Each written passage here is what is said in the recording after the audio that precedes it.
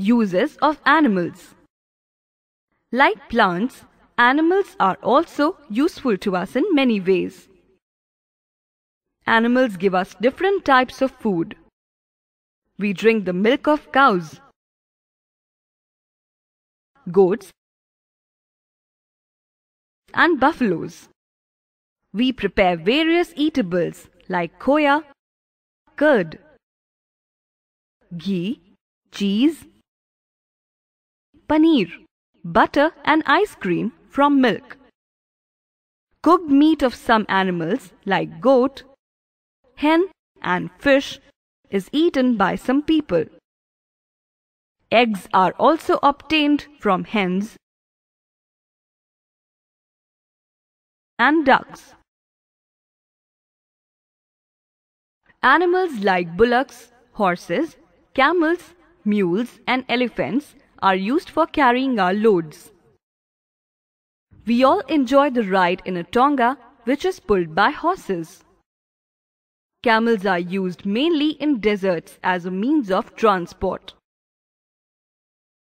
Elephants carry logs of wood from jungles. On hilly areas, mules are useful to transport our loads. Animals like sheep and yak give us wool for woolen clothes that we wear in winters. A special breed of rabbits provide us with Angora wool. Silk is also an animal product. We get silk from the cocoon of silkworm. From ancient times, humans have used the skin of animals to cover their body. The skin of dead animals like buffalo, cow, camel, sheep and snake is used in making leather. We prepare shoes, jackets, belts and bags from leather. The skin of some animals like rabbits has soft and delicate hair. It is used to make fur caps and fur coats. Honey is produced by honeybees. Honeybees collect nectar from flowers and make honey.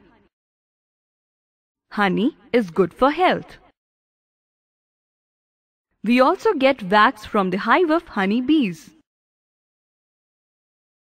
Lac is a red thick substance obtained from lac insects. Lac is used in making bangles and various toys. It is also used in paints and varnishes.